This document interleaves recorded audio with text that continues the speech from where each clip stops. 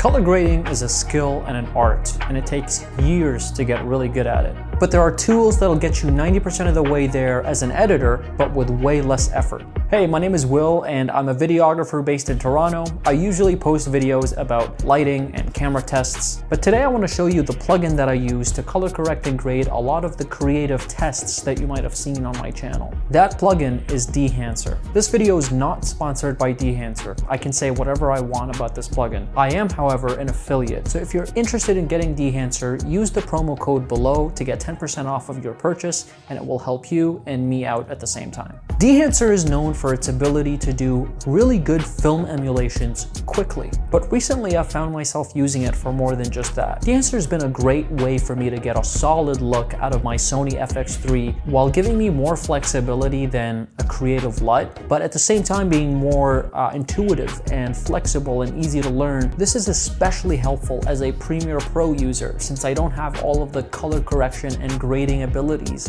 that a program like DaVinci Resolve has. So having a plugin that can add film emulations, grain, halation, bloom, and more without having to round trip back and forth between DaVinci and Premiere has been really sweet. Here's a breakdown on how I use it for my YouTube videos. Here we are in Premiere Pro, and I have a batch of clips here that I want to color grade. So typically, if I'm not using Dehancer, I would just be applying a Rec 709 LUT on an adjustment layer on top of all of my other clips, and then I go to those clips specifically and use Lumetri to add further corrections like exposure corrections and temperature.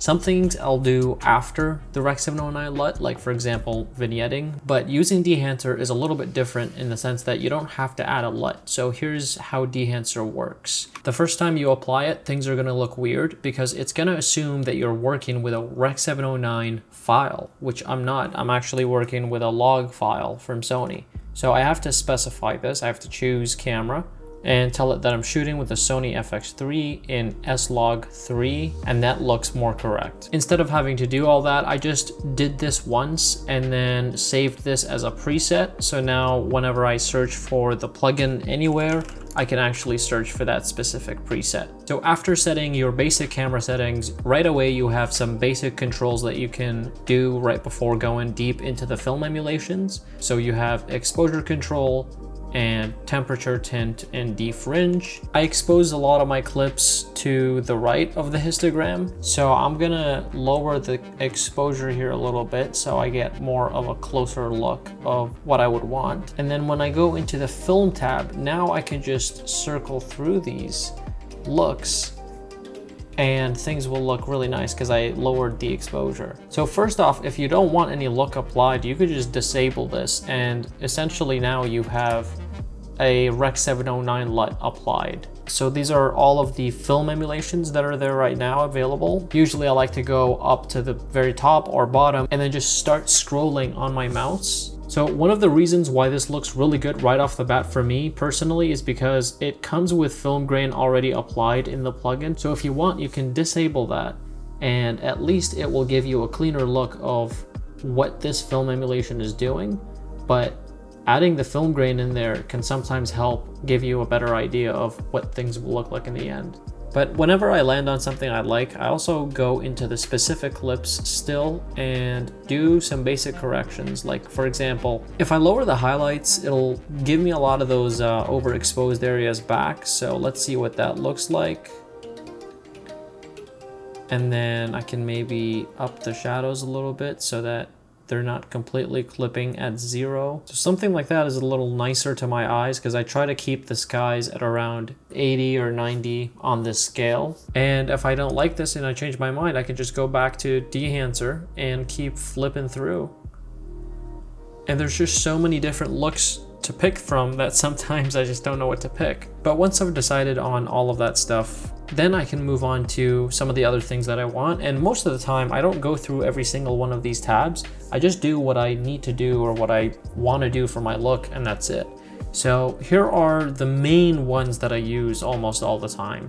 Grain, yes, but sometimes I kind of play around with the grain level. So for example, I'll lower it sometimes to ISO 50. So that I have finer grain. And then for halation, I like to turn that on.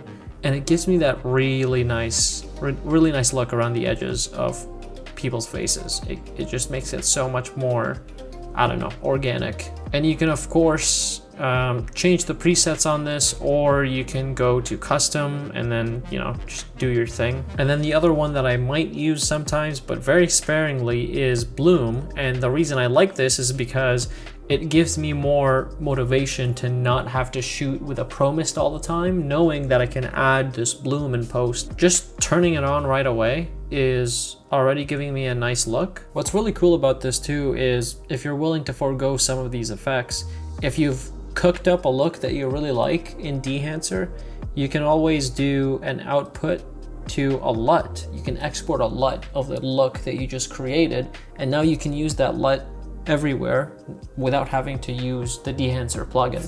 But you will lose some things like the film grain, for example. And then I kind of just follow the same workflow. I go shot by shot. Usually I like to stay with the exact same film emulation, but go into the individual clips and again adjust what I need to adjust, you know, like recovering the blacks on this one, before and after. Now I'll have a little bit more information here, maybe split the difference, maybe lower the highlights because I want to see a bit of outside and less of me.